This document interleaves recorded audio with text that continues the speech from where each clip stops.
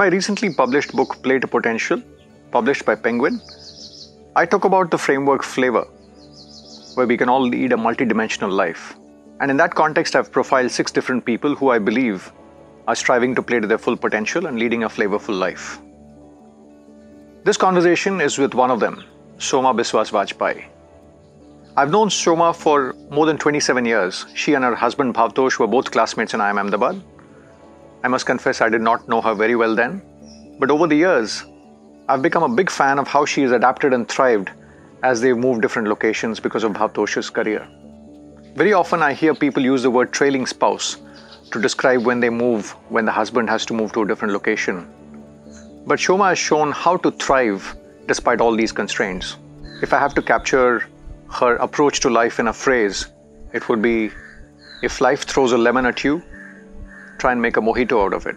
In our conversation, Soma talks about how she's conquered some of the demons from her childhood, has gone on an inner journey to discover what she truly wants, and over time, she's found her calling and she now operates at the intersection of passion and purpose, where she's an arts-based therapist in New York. Without further ado, let's dive into the conversation with Soma, and I hope you walk away as inspired as I am.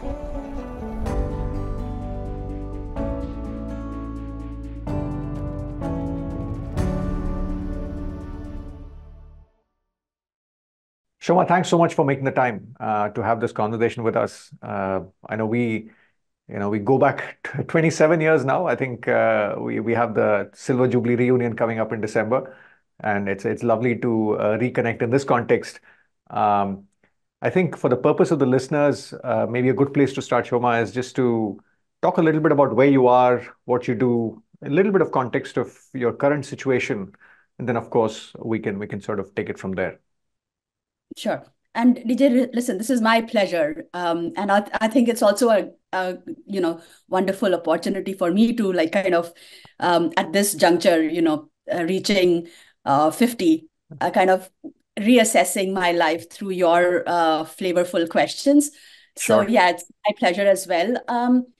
To give you a sense of where I am at now, I am in New York. I'm living in New York with my family, 3 kids, my husband.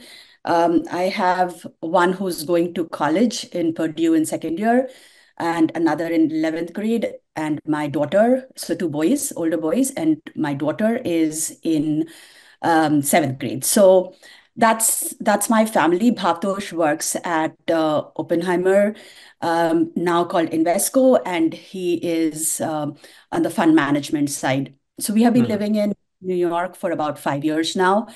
And in the last 3 years, I have it's my second innings in my career, where I have done a master's in art therapy and at NYU, New York University. I've got my license to work as a mental health professional in New York. I work at 2 places now. One is I'm a child therapist at Scarsdale Edgemont Family Counseling Services, which is a local family council practice here in the town I live in. So I'm kind of a part of the community in service of children needing mental health support. And I'm also a weekend creative art therapist at a hospital, local hospital, which caters to, I'm in the inpatient psychiatric unit, and I do groups for people with deeper psychosis issues, schizophrenia, substance use, schizoaffective, and kind of more chronic psychosis that they, maybe that they may. So that's where I am at right now. Wow. It's sort of if I sort of rewind 27 years for a grad coming out of IIMA, and to say one would be doing this, it's a fascinating journey. I think before we get here, Soma, I find it helpful to rewind the clock. I feel, we are in a way, we are like an iceberg, right? We are accumulation of all our life experiences starting from our childhood. I'd love to know if you were to rewind the clock and think about the first 15, 20 years, Can you Mm. talk a little bit about how you were shaped by the context you grew up in, and how that defined your operating system, if you will? I mean, that was Mm. sort of, in a way, one piece I want to explore, but also maybe subsequently we could talk a little bit about some of the choices you might have made. But let's start with childhood. Yeah. Um, I like the operating system. I think now that I understand a bit more about, the theories and, the neurological impact of what really growing up initial years, Mm, how it helps in the brain development, the regulation, and finally, like, how you react to things. I feel like this is the most crucial part in our lives, really, DJ. So I think it's a good part to start. And also, I think mm, for me particularly, this has been the most difficult part of my life, unfortunately. Um, though I think I have worked over it, all these years, so it's got a little easier to talk about it. My So I grew up with parents. My dad is he's retired now, but he was a doctor he was a gynecologist in a Steel Authority of India in a small Sale township called Durgapur, and my mother is a homemaker. Um, Much to our, I would say, um, discomfort. They had a very disgruntled and unhappy marriage, to the point that it was violent, and a lot of physical and verbal abuse. And that was a way of life. But I'm grateful. I think I had a lot of multiple protective factors that helped me kind of go through that. I had a best friend's home where I practically lived. I had wonderful teachers who actually motivated me to study, and I had an art teacher who kind of got me into, I wouldn't say my search of creativity, but more into like the rigor of art. mm, And I think there was because of the innocence of growing in the child, kind of growing up in a small town, knowing the people. I feel like I had a village that I could mm, back on. This is all looking back, not while I was growing up, because I was pretty determined about my need to leave home behind. So at mm, 15, I left, the comfort of I can't say a safe home, but, a home. And I went into new pastures. I went to Pune to mm, study, from 11th grade. And I look back and I see I was all of Vibhu's age, my middle son's age, mm, when I left home.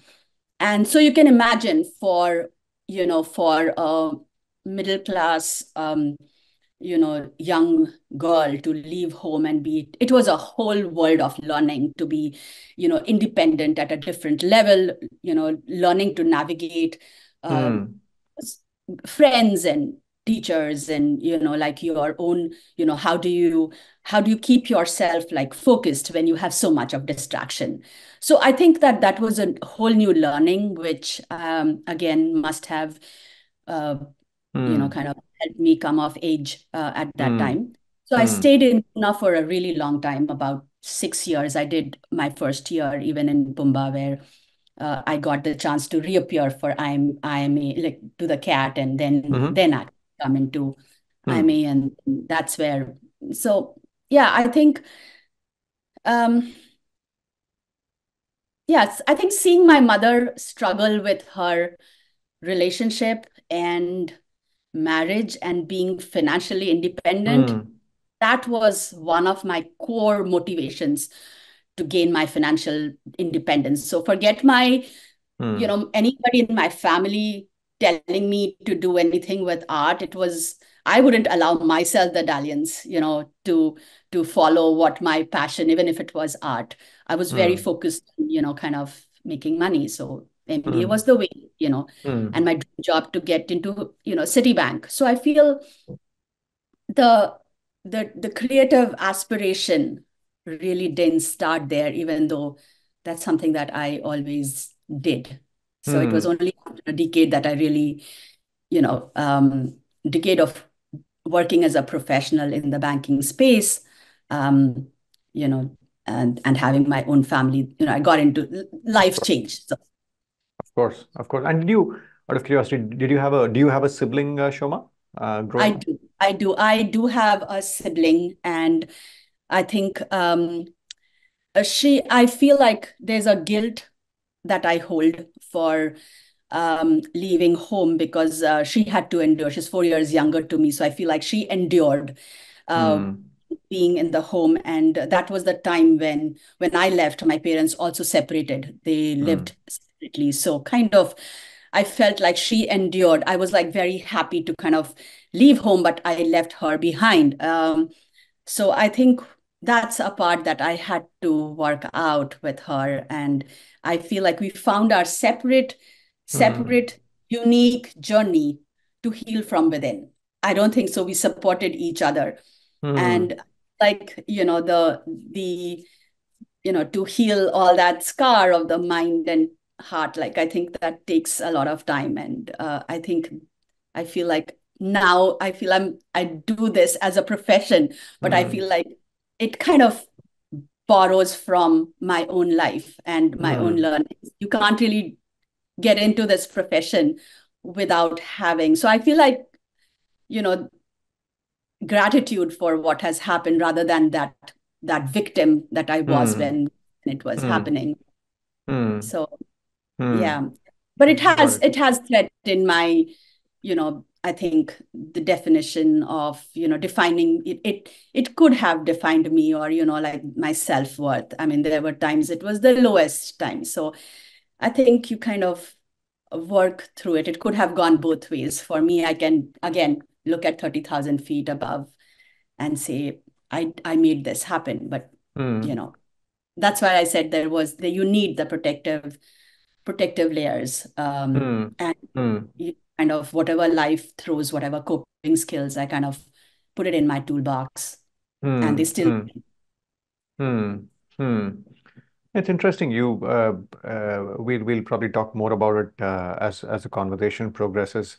You had a passion for art even at that stage, but one didn't have the, if I may say, the luxury. I think, given your childhood, I guess the need for financial independence was even Yeah. more pronounced. So, Yes. Yeah. um, But art has always, because you point to art, it has always, even though it wasn't my avenue for like financial gains, I think it was hmm, always my sanctuary of healing, because hmm, I think that realm of colors and forms, the creative process, the language of self-expression, that's where hmm, my catharsis, my balm was. So I hmm. feel like what I did for myself, again, I think it connects to what I do with others. Fascinating. But Fascinating. I think it's the learning process over all these, I think, I don't know, 45 years that it Hmm, that got me to this point. I hmm, didn't drop art. Might be I might not have done it as prolifically as I do now, but I never dropped hmm, it. hmm. Yeah. No, it's a great point, Shoma. I think, yeah, sometimes just staying in touch with something, and it can Mm, sort of blossom much later, right? But just sort of not losing touch with something, there's just so much value in it. yeah. Let's, I think I'd love to sort of explore the different domains of your life as things stand and along the way. But for the purpose of listeners, it might just be helpful to get a sense of some of the key choices you might have made in your journey, right? Let's say childhood. Now you're an IIMA, that's where we met. Can you talk a little bit of, let's say, IIMA to now, if you just sort of look at it from a distance, Mm. what would you say might be some of the key personal and professional choices you might have made along the way? Um, I think there were many, but I think I'm just trying to kind Hmm. of to the bucket of meeting my partner, Of course. life partner at that point in IMA. So it kind of the story starts right there. We married quite early, a year after graduating. It was more a financial decision, I would say, being in Bombay, to have Hmm. like pay for one rent rather than two. So I think we started our life together in Mumbai, and we were very focused on I think um, our professional life at that beginning. I think Hmm. there were two ways. I remember we would live in the same house and, still not meet each other because he had such long hours and, I was Hmm. exhausted. So, it was just that, uh, but it was very focused on professional life. However, I think as in another 4 years, we kind of decided to, I think the traditional route, we thought started thinking about children. And that's when I think life took a different turn and the focus kind of changed as a young mother. Hmm. You know, I think I still worked with two of my boys born, Hmm. they're about, 3 years apart. I continued working, but it was a struggle. I Hmm. think getting help from home, suddenly, like from being an independent woman, you're managing different things, and you have a certain idea that you have to run your home. You have a certain idea of how you want to take care of your children, and you want to be doing. I think that is just, I think Hmm. this concept and the pressure that women put on it just is the toughest. To me, when I look back, that was the toughest period as being a young mother, and the the family telling you that it's interesting that when family told me that I was the one who's going to make a difference to other children, I should be making the sacrifice. I was resentful, Hmm. but it makes sense. And slowly, I think what helped me kind of with that in an easier fashion make that transition is when Bhavtosh got a opportunity to move to Hong Kong Okay. with a larger role in the same Hmm. organization, CLSA. So I think that was easier because for me it was like, okay, I will see how. Let's. I think that helped us restart with Hmm. young family in a new place. I At that point I was hopeful that I'll get another job, but the way it panned out in Hong Kong was that language is a big barrier. I tried, so Hmm. it gave me that clean start Interesting. to explore um, explore different avenues, and that's when I would say found my love again. I started painting as a Hmm. way of I think that managing my transition Hmm. in new place, new way of living, and it gave me that space. So I was somehow I didn't mean to do it, but I was outdoor a lot. I was hiking a lot. I was outdoor a lot, and I would bring that into my art, Fascinating. and I was painting a lot. And I also started my coaching career then. So Hmm. I was able, it was intertwined, and I was almost coaching myself to let go of my fear of starting my, even, kind of, it was like coming out of the closet saying, I am an artist. I couldn't even say Hmm. that. Hmm. So if I'm an artist, what do? I exhibit. Really? Like, is Hmm. somebody out there will want to hang my paintings, pay for it, like Hmm. which galleries will it take? So, going through that, I think coaching was my tool then to kind of explore like you say, the part of my life, like my love into the next phase, launching me into the next phase. So it happened kind of combined. And you got The certified, just to understand. So you got certified as a coach, and you started coaching as sort of Coaching as yes. a So my professional endeavor. niche was working. Yes, working. I enjoyed working with women. So mentoring, women was my piece. So I enjoyed that piece, and I think that was bringing.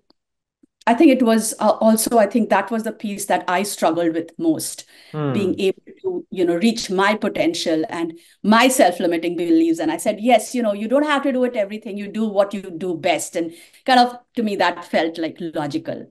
Hmm. So it was growing myself parallelly as I help others grow Hmm. um, or reach their potential. That was for me, the way it worked out. Um, and more transitions came. So we went back to Bombay again with this time a third child. and the challenges became even more. But I think because I had started my coaching career and my art career in a way where I had my first exhibition in Hong Kong, I feel like I had like more Hmm.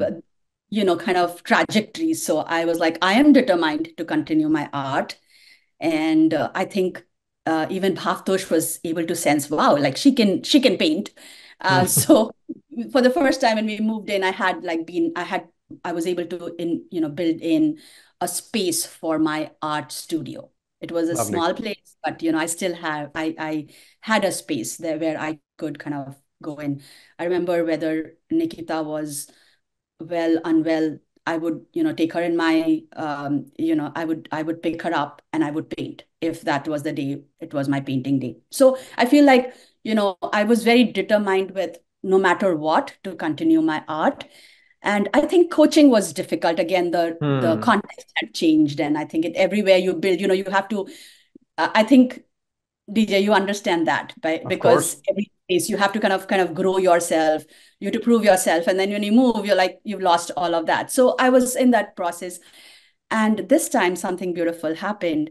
Is that I met with two young gentlemen who wanted to start something in education because I Hmm. was very interested. Like I had been connected through my past experience with Akanksha Teach for India, and Yes. through that network, I got to meet my my partner who's working on the education front. So Hmm. I was it then I, that's where it was a separate journey that started on exploring the social enterprise in my life, where we not only did we invest, but I invested a whole lot of my time and my energy into Zaya, Hmm. which basically a non it was a for-profit social enterprise where we wanted to improve the education platform that is provided to public schools and the low cost private schools, where we Hmm. said, you have the teachers who may not have the training, but we'll give the tools, online, like tools which could be provided to you, where you just go and implement the content. And so Fascinating. I think it was fascinating, and I think it was a bit ahead of its time if it was during COVID, or I think it was It just a sounds lot of. uh, it sounds a bit like what our friend Sumit Mehta does, right? Senti. Yes, he did meet Sumit Mehta. So I did meet Sumit Mehta, at a very early stage. You can almost Right. imagine this was, I'm talking about it in 2012, 20, so it's like really long time ago, more than 10 years ago. So yes, so it was a difficult, a very different, but a very fulfilling journey of, looking at something that I had never done before. So I think Hmm. what the piece I took away from it is that even though it was financially, it may not have been fulfilling, but it gave me immense energy, and that idea that I can work on something new, which I Hmm. may not have done before. So kind of that Hmm. strength.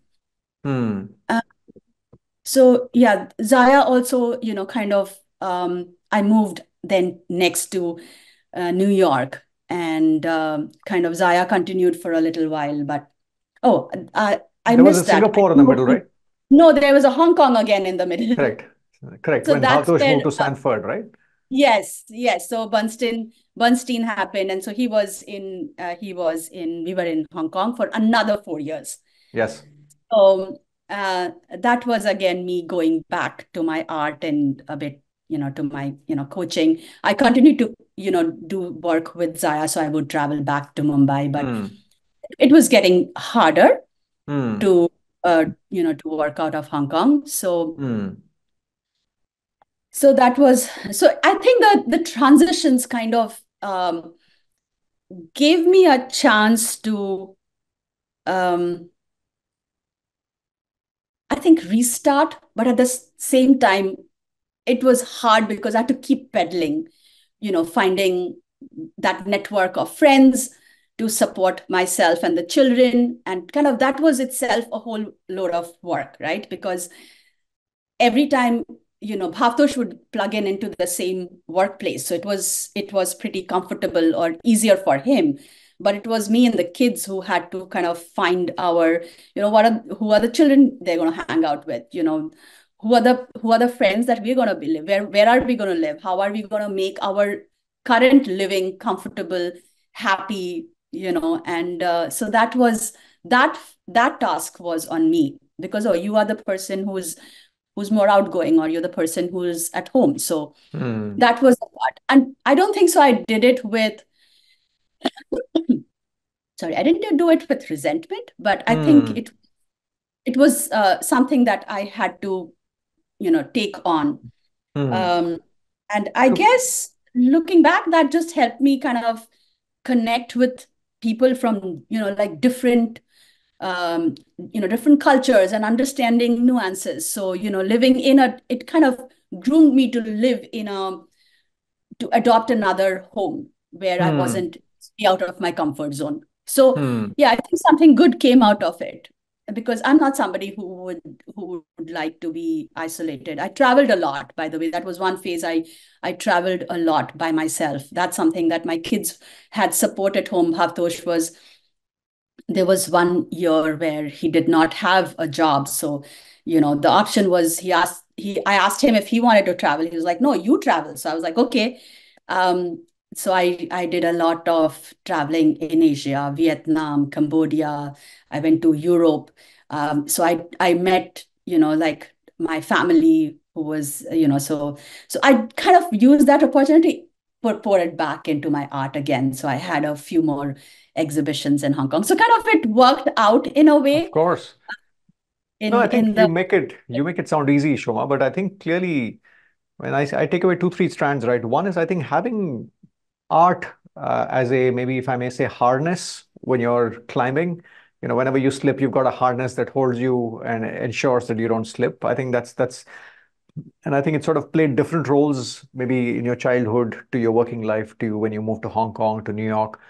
So in a way, it's fascinating how that's been a consistent thread and it's taken different shapes. Clearly, there's an element of making a difference beyond your family and beyond your work, the Zaya piece. Uh, uh, Clearly, there's an element of reskilling and reinvention, let's say, whether it was the coaching or even the current. Do you want to talk a little bit about the coursework you had to do to get Yeah. to the current situation you're in? Yes. So I think it's interesting that um, I feel like I've always believed in um, planning. I know that life just kept throwing in a lot of, like I would say, uncertainties and a lot of googlies at us. However, I think what happened was, the reason I'm talking about planning is that um, since I was not working in a professional kind of structured life, I think it became much more important. So I started planning my life across like 5, 6 segments. And I think since I have all of those, DJ, and all my planning across different segments, that I would look at them and like, what do I want to do this year? And I see that since 2014, I have a trend of that. And I remember 2019, I had written somewhere that I had been exposed to art coaching. And I said, if I can now that I have come to a crossroad when I moved to New York, like, do I go back to my MBA? Do I go back to my social enterprise, or do I take my art and, kind of coaching somewhere? And I got to, kind of, I read about art therapy. And basically, I think what I thought it was a lot of art, what I really saw is that it is psychotherapy. So basically, the whole coursework is training you with the theories and with the knowledge of making you a counselor. So it has the skills, all the knowledge, and also the art was a part of in the toolbox.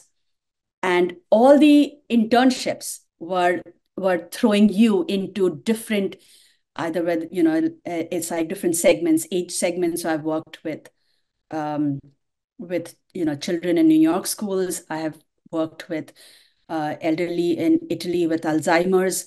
That was my summer internship. I've worked with people with medical disorders like lupus and multiple sclerosis, um, Parkinson's disease, and with substance use. So it gave me like this whole flavor of, I was like, wow, this is like intense. So as I was going slowly into it, I was also realizing as it scaffolded that what art could do and where it could, take me.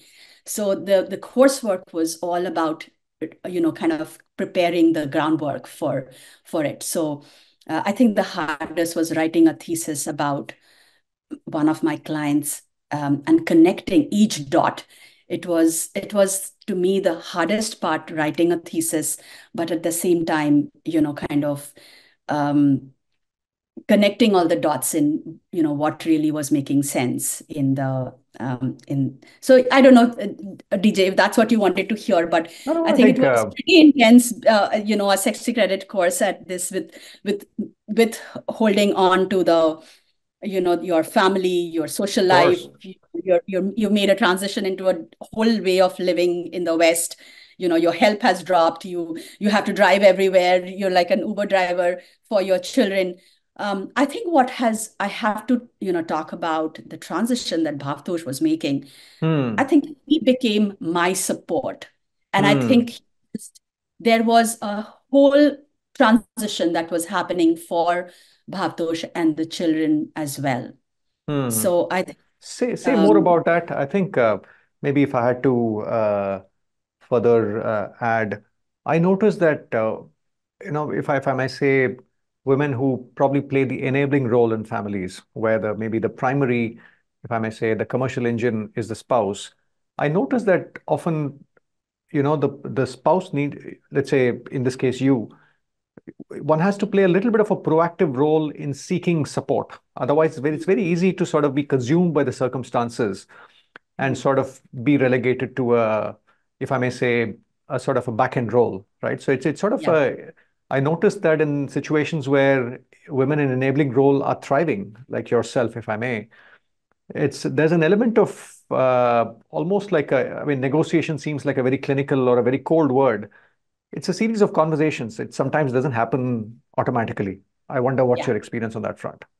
I think you're so right on that. And I feel like it's almost like one aspect negotiation, the other aspect, your own letting go of how you think it's a perfect way of doing things. Hmm. And I Hmm. think I saw parts of it as, and again, it's a process. I feel like the years when I traveled a lot, I think Bhavtosh said, like, how difficult can it be? Like, I have help at home, and, you know, the boys have a routine.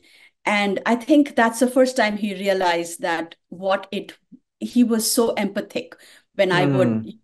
when I was not there, as to what it really takes, even with help, to kind To keep of it together. put it together. So I think, for me, it was like when I travel, I am so much in the present. I'm not making each call, have the kids ate, have they gone, Hmm. or like, have they attended? So I am absolutely detached. Hmm. Um, and that has taken some time, because if I did give a call and said, I said, why did you give pizza, or why did you make fries? It's like I kept them alive.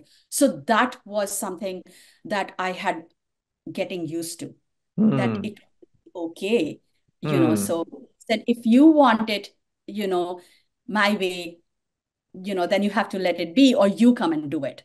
So I think Hmm. Bhatosh was very, very clear about making it, for me, that if he wants it to be happening in a certain way, then I need to let go of. So I think he I hear was you. training me. I was, like the situation was training him. And when we came to the US, I think there was, because as you already know, DJ, living here is so different from, Hmm. being in Asia. And I think we were pretty spoiled. Hmm. I think, but one thing that we had fundamentally decided was that we're not going to be, um, we don't have a lot of like expectations that it's going to be exactly the same as we had, but we knew that we needed help, and we needed our cooking situation to be taken care of. Mm-hmm. And I think you cannot be good at everything. I think that you have a friend of mine says this all the time. You have to suck at something. And for me, I had decided early on I have to give up on the ability to make like 4 meals a day for my children on the table. So I put it together, but that's something that I get help on. So I did Understood. that even in the US. So that kind of helped me in having basic help, and then on Hmm. top of it, kind of keep everything running together smoothly. And Bhavtosh was absolutely on board with it. Hmm. He kind of we continue to be able to, while I'm moving into this new life where I am not there in the evenings because I work with children. I'm not there in the evenings when the kids come back from school because Hmm. I'm with children and I work on a weekend. So Hmm. it's a very intense role where we are both supporting each other. The days when he has to go for work, I'm at home. So it's like we it's like a great partnership that we are building, and that's the only way I feel like it can work. Lovely, And lovely. constant negotiation. It's not as cool as it sounds. There Of are times course, of course, of course. we do have the ball has dropped. So No, I think completely. I think, but the point is at least taking a stab at having the conversation, right? Have the conversation and see where yes. it goes, right? It may not be And it's clean. a It training. it is So it's a messy. process.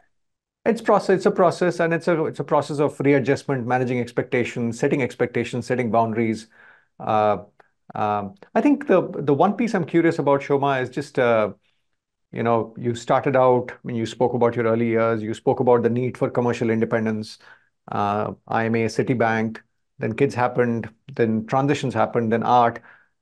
Talk to me about maybe the how your aspirations have evolved over time. And when I say aspirations, I'm not just talking about aspirations from a, if I may say, just from a work or a professional lens, but just as a human being. Can you just talk a little bit about how that's sort of taken shape over time? Mhm. Hmm.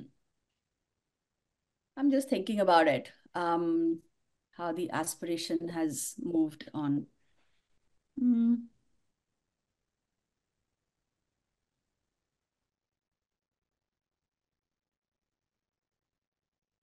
Is there anything that you feel like is there anything that you have observed as over the years that people's aspirations kind of change or evolve? Hmm. I'm feeling. Let me talk about myself, right? Hmm. Let's make it specific. See, I think when we were on campus, initial years, it was a little bit about, however narrow it might sound, there was a certain academic orientation to aspiration. It would be to say, I want to study in these kinds of places, I want to get these kinds of grades. Initial years in consulting, whether I would say KPMG, McKinsey, or even Aegon Center, I would say, I want to become a partner, I want to do this. There's an element of that being the primary definition. I would say cut to today, I think there's an element of, I think what I realize I derive energy from is a sense of balance and a sense of harmony across the different elements of life. So to me, that's to me is personally feels more important than, let's say, building a large organization. Sometimes when people talk about impact or impact at scale, I see a certain sense of restlessness and a certain sense of desire. Here, we have this huge problem, and I see, and I think it's healthy energy, right, that people are pouring into making a difference. In my case, I feel my aspiration is to be a little more balanced, uh, be happy, just ensure that I'm a decent husband, father, son, get good at what I do. I think excellence is another thing that sort of I aspire to, getting really good at what I do. So I would say that's the shape of my aspiration. I would say the word I that. hear now. Yeah, I think Hmm, you've put it so beautifully. I was feeling a little uh stumped at what really, because I feel hmm, like um I feel like when it was at IMA, I felt like I was like bursting forth with aspiration, like in terms of the careers you want to kind of go climb the ladder.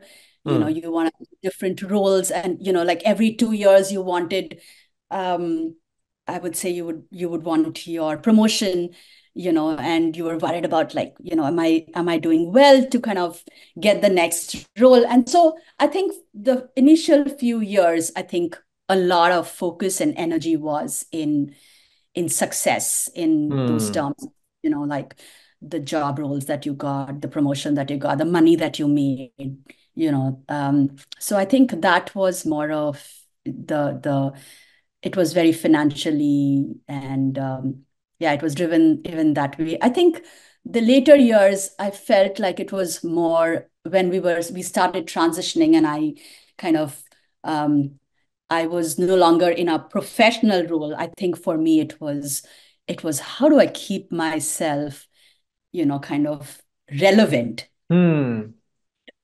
kind of me piece when I Hmm. was drowned in, you know, the transitions of the countries, finding home, finding, kind of getting the kids ready for school, or kind of taking them here, just keeping them active Of and course.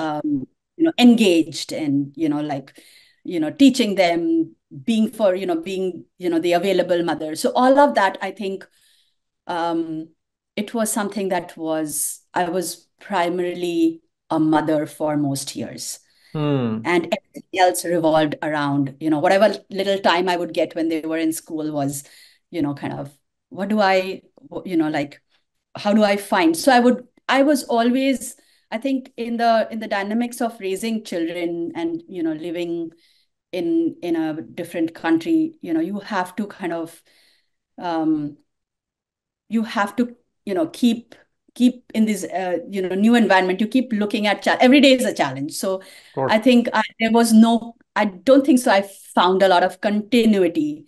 Hmm. I tried different things, and so I think there was I enjoyed, I reveled in the novelty of those Hmm. things.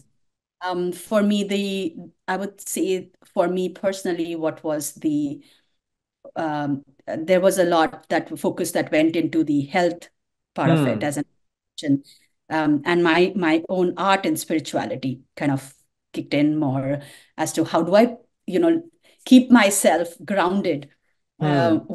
so much was happening, in the And I loved, if I may come in, I loved what you said somewhere a few minutes back, right? That there wasn't resentment. I find that powerful because in a way, maybe you could argue a lot of situations, a lot of transitions happened, which was probably a lot more disruptive to you and the kids than maybe it was for Bhavtosh, because in a way he was either moving within the same organization or there was a sort of a clear business case for his move.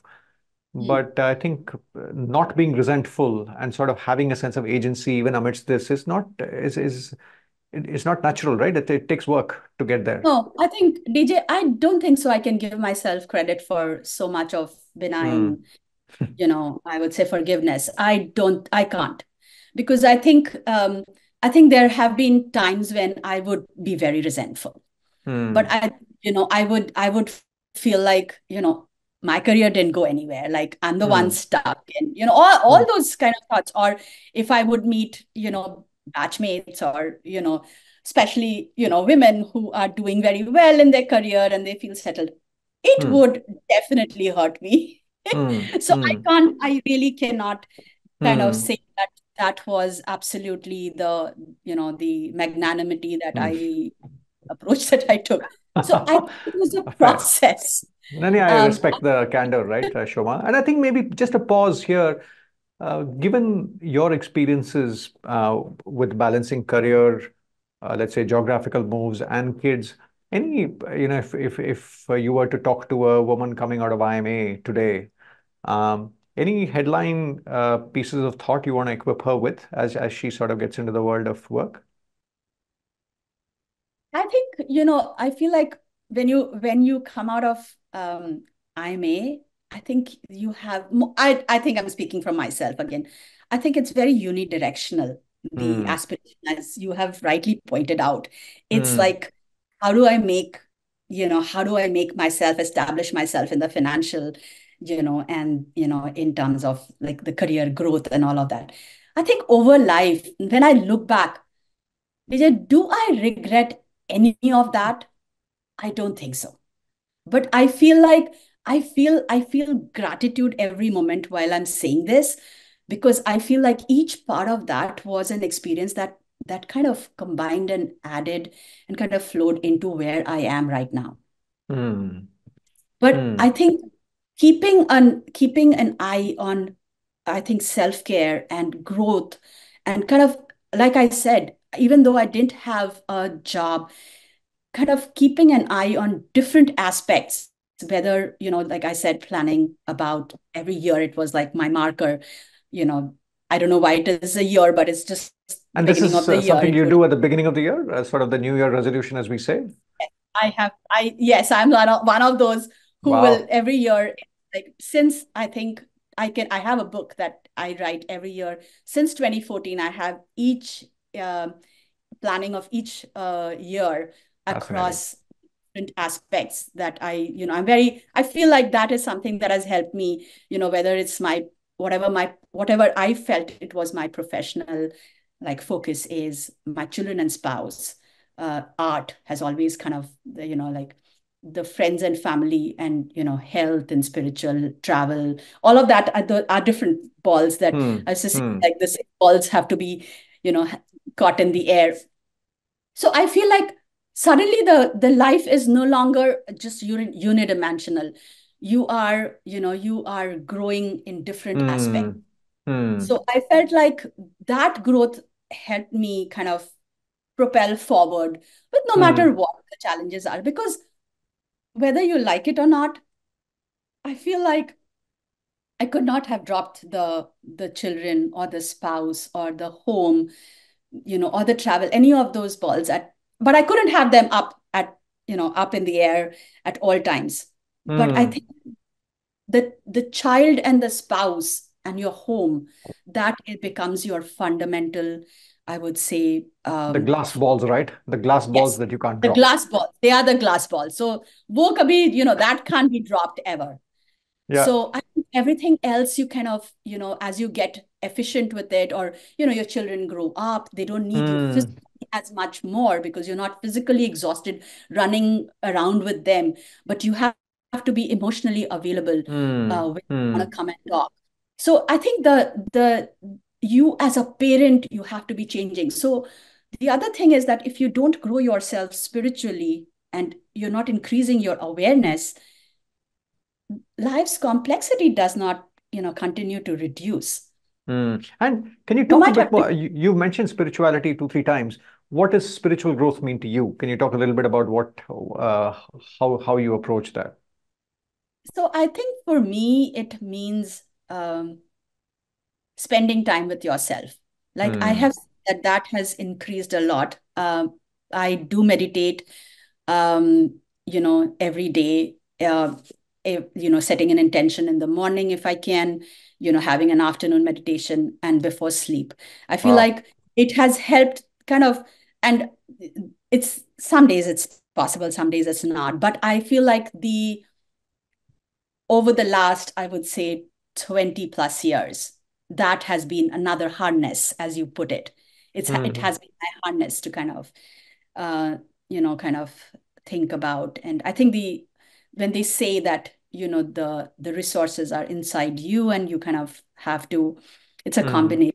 The resources are inside you, and then it says, this is something that you work on, or I think it kind of works, the inside outside combination has helped me work.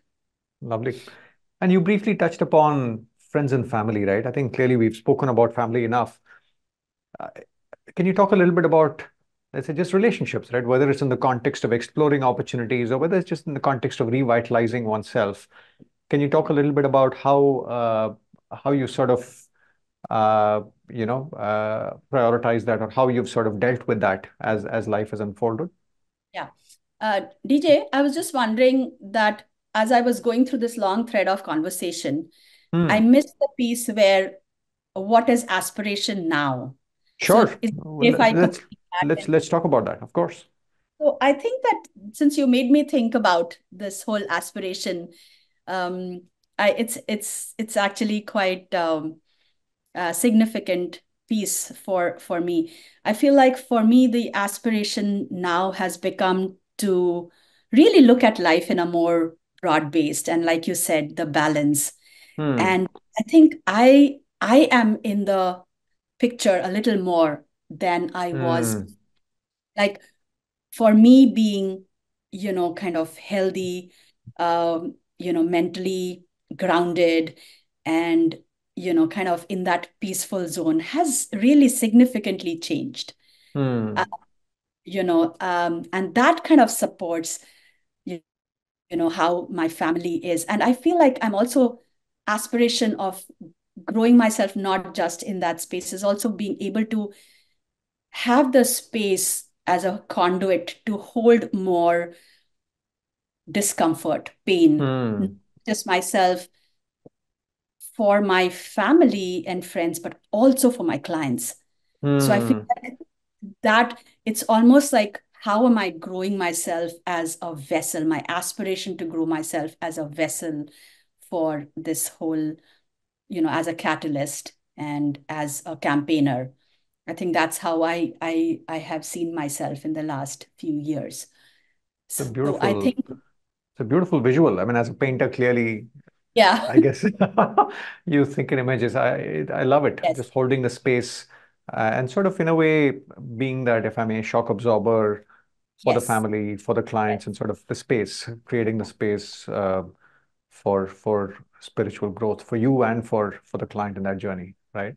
I think that Uh, that's what my connection, with whether I'm, like you said about, connections, matter to me, whether it's the connection with my inside, connection with my children, with, hmm, so hmm, that really fires me hmm. as much.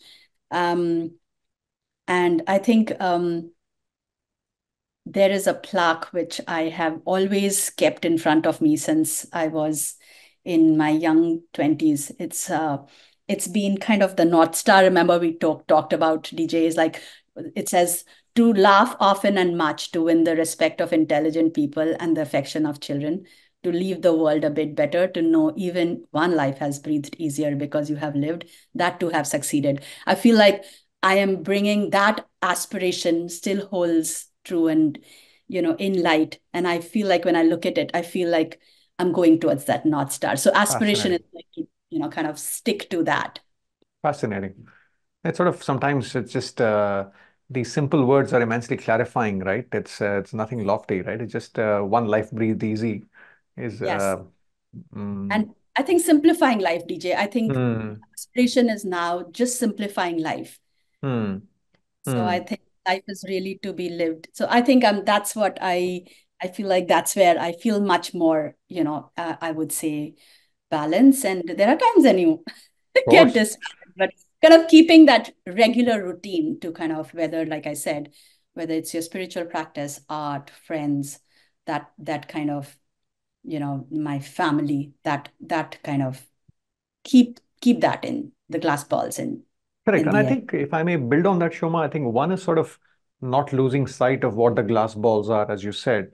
But what I find also fascinating is, just ensuring that while you're sort of pouring, your energies into the big pieces, you're not losing sight or you're not losing touch with those small things and just sort of finding a way of just keeping nourishing it, Mm, however small it is, right? For example, art, the sense I get was sort of maybe playing the supporting role for a while when mm, kids were front, but now in a way you sort of kept enough in touch with it for it to reappear in a little more, if I may say, prominent role. So I think that I take that away as well, not to completely lose touch. I think there's something to be said about continuity uh, yeah, and sort of having that alive somewhere in some corner of your heart for it yeah, to reemerge sometime in the future.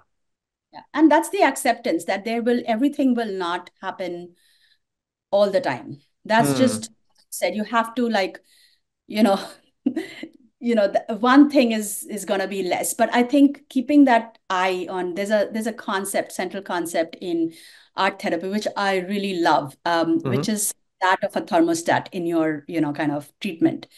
When you get, too restricted, and I know that you love the flow aspect. When you get too restricted, how do you use the mediums to loosen you up? And when Yeah. you're too dysregulated and undone, what do you bring in to ground and center you? So I feel like that duality is going to be always playing in. And as they say that, when you do your ECG, it's not Hmm. meant to be like this, But it's like your it's in a head, range. right? It's in a So range. it's that range, that where do you keep that? You keep going up and down and being more aware of that. So I feel like the aspiration is to be more aware, Hmm. and kind of keep that thermostat going. I love the And thermostat. and the acceptance is that it is gonna go here and there all It the does time. fluctuate. Correct. That's That's not straight line is not the objective, right? But to sort not of the keep it objective. within bounds, Yeah. reasonable bounds. I use Yes. thermostat in the context of when people ask me, how many people do you work with? How do you think about effort? I just say, yeah, broadly, it's a thermostat. If there's too much, when I sort of the busyness gets out of hand, I cool Yes. off and I say no to work. It's a sort of just as long as it's broadly within the band, right? I think it's sort of, but it's never a straight line. I think that point is well taken. I think we Yes. were briefly talking about relationships when you sort of went back to aspiration. Do you want to sort of touch upon that? And then Yes. maybe I wanted to explore a couple of other things. Yeah. I think, I feel like the relationships, I have to talk about my parents to begin with. And Hmm. Hmm. that's a relationship that I feel like I have had to work on, Hmm. because as I've gone through different phases with that, as a rebel teenager, I was really horrible in my own ways, where I have completely cut off relationships and all that. So almost like going back to rebuilding some of that. And I can't say whether they're optimal or not, but I have worked on the relationship Hmm. to, kind of to let go of some of the resentment that I Hmm. held. And so I think there's a whole lot of work that if I did not do it, I could not have reached at this stage in life. And Hmm. so that was Hmm. an important, difficult piece, but I think that's something that I worked on. And did that, Um, if I may, did that require seeking help, or was it sort of yes, doing I it on your still, own? to give you perspective, like if I when I go in therapy again, it's something that I have always used coaching even to work Hmm. on my relationship, but more, I think, as the spiritual journey. But I think I want to actively use therapy to kind of go and see what really is. Sometimes, I feel like I've become a little bit more philosophical, where I believe in, the past, the reasons why it happened. So I'm kind of wanting to address some of that. So yes, work, it's a continuous work that needs to kind of to repair, and I can't even say thrive at this point in Hmm. time. Yeah. Hmm. Hmm. Got it. So I think you were talking about relationships. You started with parents. I was curious, as see clearly family we've spoken about, kids, Bhavtosh, parents. Um, I'm curious about how just uh, you move geographies, and at least I believe that friendships and relationships are required, and I think there's enough research about the Japanese as well, right? The ones that are thriving. Finally, people say that good, healthy relationships are key, whether it's friends or family. Do you want to shine the light on how you sort of made space for that, despite the sort of the demands of life? Yeah. I feel that, DJ, I can't say enough about, building relationships. I think, um, I feel like for both me and Bhavtosh, that's something that we both believe in. And Hmm. I think it was challenging because we moved a lot. But I felt like as we kept going to different places, life gave us opportunity to meet with different people, whether, from aspects of, professional, or, just, friend, our kids, parents. And so different groups, my friends who I met through coaching, art. So the circles, different circles we have met. And people are constantly moving, especially because Hong Kong is that kind of a place where it's Hmm. almost like a platform. And flux. Um, it's a lot of flux. I feel like over the years, the way I still have my childhood friend who is my best friend. I have gone visited her. We have traveled together now. So I feel like there's a phase when you will, it's tough and you may have dropped, but I have gone back seeking, Hmm. Hmm. um, kind of rekindling that Hmm. relationship. And Hmm. some friendship, if they are deep, that it's you connect exactly where you have started. And even friends from, my college or IIMA. So there are different groups. My mentor, my ex-boss, she still remains my very good friend. I've traveled with her. Hmm. um, my ex-colleagues, I stay in touch with, few who really mattered, and they sparked that, I would say that joy. I have not let them, my neighbors from Hong Kong and friends from Hong Kong. And I feel like I have traveled back to visit them, especially if it's Mumbai or Hong Kong. I have traveled back and reconnected. I feel like since I live in New York, the world travels through New York. Hmm. Hmm. So I feel like I get an opportunity to meet if they are professional, from professional life, they are coming here for work. We make the opportunity and the time, both of us, to meet Hmm. friends. If we are, if they're and we are at that stage where children are coming to study in the Yes. US, so parents are coming here. So we don't lose that opportunity. And even during weekdays, it's been, how tough it is, but we have made that opportunity to meet them. If not, I think I say we because I see both of us doing it, Bhavtosh and me. Hmm.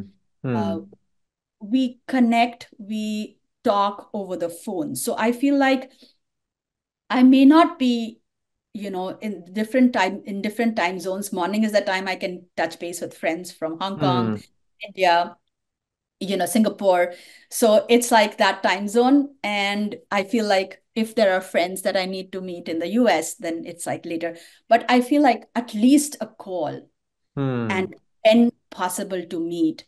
I think that's something that I have connected. I have traveled to meet friends, and when I do travel, I make it a point to meet them. I think I personally get a lot of Hmm. joy, a lot of I would say nourishment from Got it. these relationships.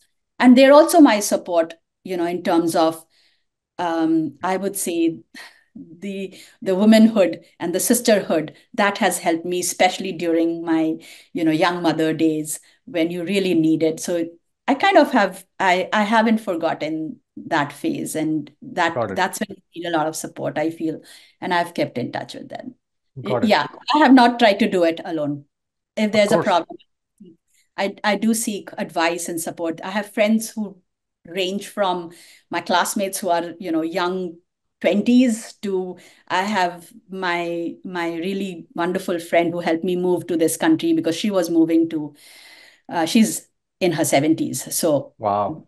I have, like, at every stage in life I have friends who have been through that stage and what it is like. That Lovely. helps. Lovely.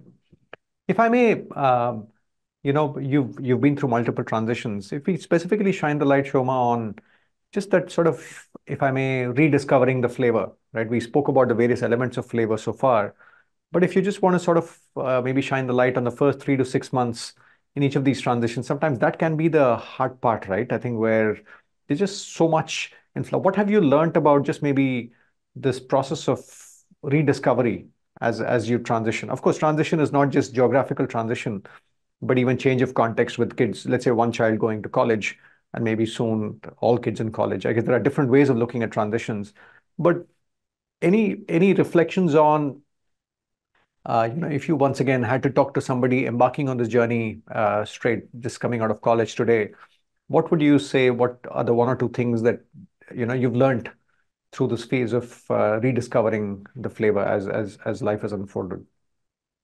Hmm.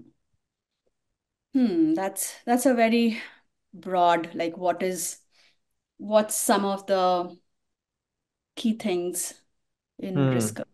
Hmm. And it's messy, right? It's not that there's one clean. I was just curious if there's any, you know, uh, let me again once again maybe start with an example, right? When I moved to India in the context of my father's cancer treatment in 2008, it was a now when I look back at that time, I was overwhelmed, and it took me a while. I just sort of went with the flow, and then eventually we decided he passed away in a few months, and we decided to stay back in India. But now, at least as I go through the journey, I realize that I shouldn't jump into decision making too quickly. Sometimes just let the situation play out, and the answer often emerges over time. I've started believing in sometimes time being a friend in terms of just the answer emerging rather than trying to muscle my way into an answer, if that makes sense.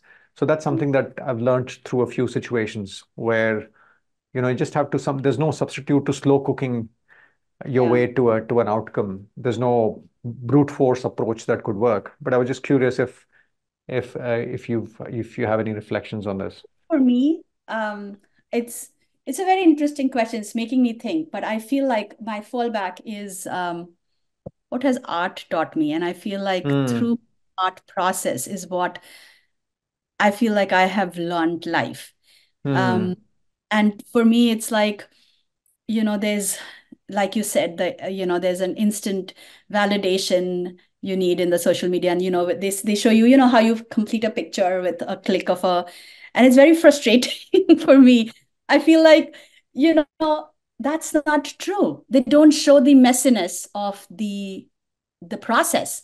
Hmm. And I feel like the process is where you have to learn to have fun and expand yourself in staying in that process. Like I feel like, and that's where you have to relinquish the idea of a perfect picture.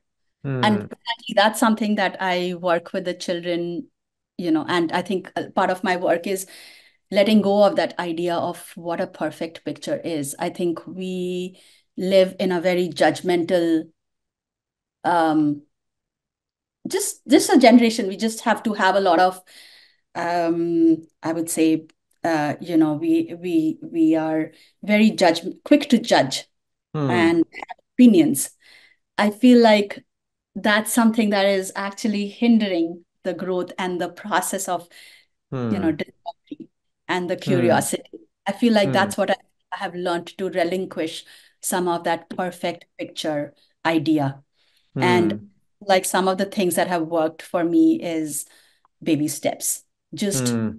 stroke at a time, Hmm. and painting emerges. It is not something that I had. So planning is a part of it.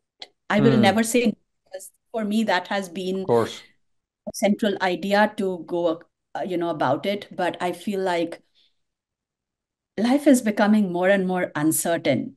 Hmm. I feel like as in during COVID, when I picked up the watercolors and I made my, 100 days painting, that was a way of actually dealing with my anxiety and the stress that was every day, every moment it would build. And for me, Hmm. the watercolors, experimenting with watercolors every day taught me that you're kind of relinquishing control. Hmm. you know you're kind of embracing that imperfection, of the colors that has just appeared on the paper, and you're making it a part of your plan, you Hmm. know and I feel like that is the crux of growth, is that it Hmm. is not in the predetermined plan, but in accepting the unplanned with, with what we're planning, and um, happy accidents meet. So I Hmm. think that is really, it's not that happens the first day. I Of don't think so course. it happens. So it's like, to me, that is what has helped, Hmm. that going with planning, but, being flexible and trying and being curious as to what is being thrown at you. And I feel like that trust, I think it's also now the trust in the universe is growing a bit more. Hmm. Uh, so I think keep that struggle of the dance of the creation. Like, you need a little tension, they say, in the art. And, you have to kind of come with certain thing that you want and something happens. That struggle is a part of the plan.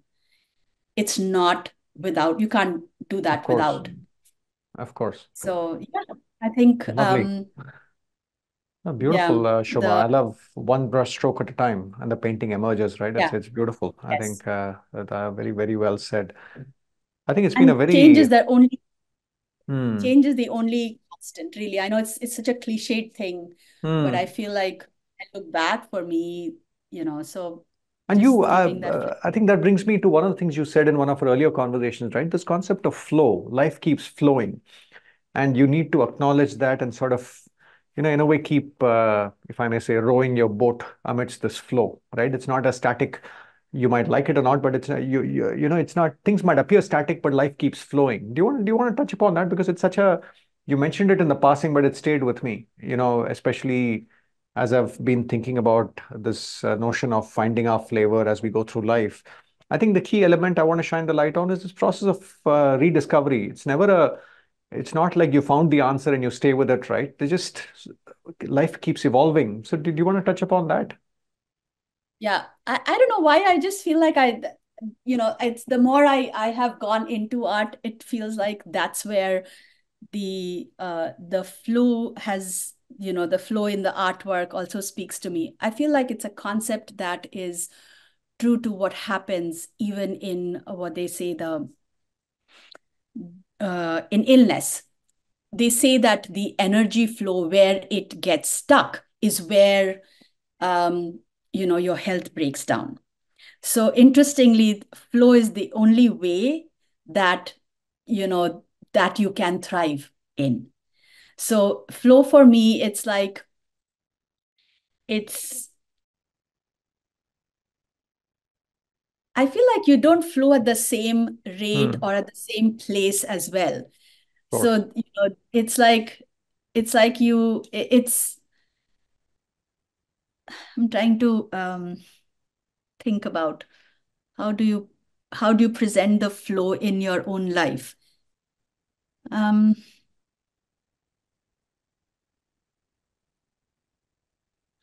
to me, the flow is what you keep looking inward and outward at the same time. It's Hmm. like, you know, what is it that makes you happy, but also what is you're in relation to the outside. So, Hmm. like where you are flowing also matters. I don't know if that makes sense. Hmm. When when I am flowing, out of IIMA versus when I'm flowing out of IIMA, when I am in, like 20 somethings versus when I'm flowing in New York, almost about to be 50, it can't be the same. Of course. So, how you blossom in that environment really has to be taken into consideration. So in this space, I feel like the only thing that really helps is the awareness Hmm. and the noise outside, how you're able to dim to kind of be aware. And doing this because I'm thinking of the lotus, where Hmm. it's a Hmm. beautiful analogy because it unfurls, where it'll unfurl anywhere, right? Even in the Hmm. most water. But you it's a process, because if you keep an eye on the changes of nature, you have to see that your life can't be the same. So taking stock at any point in time and going from there, I think is what helps in the flow. Like being mindful of what has changed. And I feel like for me, what has helped is like keeping the five, six elements always Hmm. alive, kind of checking in. Hmm. And I think being kind to myself, I would have like, you know, five, six ideas in every block, you Hmm. know, and so many times I would not, but, I would, for example, in health, I would have like, a few races to run, a few, treks to do, but I would have done a few, like, so for me, it's like, It's more directional, right? It's not about taking it's, everything, right? It just gives you a yes, sense of direction, I'm hoping, direction. right? So I right? feel like that North Star is important. Hmm. It's the North Star is to kind of keep going upwards. You're not going to be like, touching every peak. I Of think course. that is not peak potential. Peak Hmm. potential is like, keeping the surrounding in mind, what Hmm. you're able to achieve. But the Hmm. journey needs to be upward and Hmm. onward. But you kind of, you know, you have to see that you're flowering from all aspects, Hmm. Hmm. not just one petal opening. That's not how a That's flower a really, That's a good opens. visualization, yeah, of full potential, right? The whole lotus blossoming and not one petal. I Yeah. love that. I love that. I think if I may sort of as we conclude this conversation, Shoma, very inspiring, right? I think just all the way from the various elements, childhood, how you've sort of, if I may say, navigated through the different emerging contexts. If I were to ask you, I mean, this conversation, the series of conversations is about talking to people who've taken a stab at playing to full potential, not just sort of unidimensional potential, right? And we can discuss till the cows come home Mm. on whether we should be on that list, you should be on that list, I should be on the list, or who should be on that list. But I think let's leave it as people who are striving to lead a to sort of to blossom like a full lotus. Any concluding thoughts on what it takes to take a stab at leading a full life, given your lived experience, Shoma? Um, I like the word strive a lot. Hmm. I Hmm. feel like since you said it, it's kind of struck for me. And looking back, I just feel like having a North Star always helps Hmm. because directionally you want to go in a certain way. I feel like assessing, I think periodically what is most important. And sometimes you will have some, and relinquishing that Yes. perfectionism idea that it has to be a certain way because it has worked for somebody else. Um, I think that is a little flawed. And fourthly, I feel like support.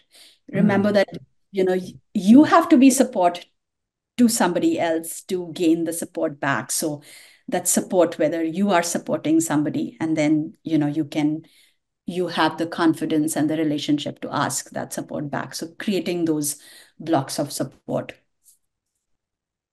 Lovely. It's a wonderful conversation, Shoma.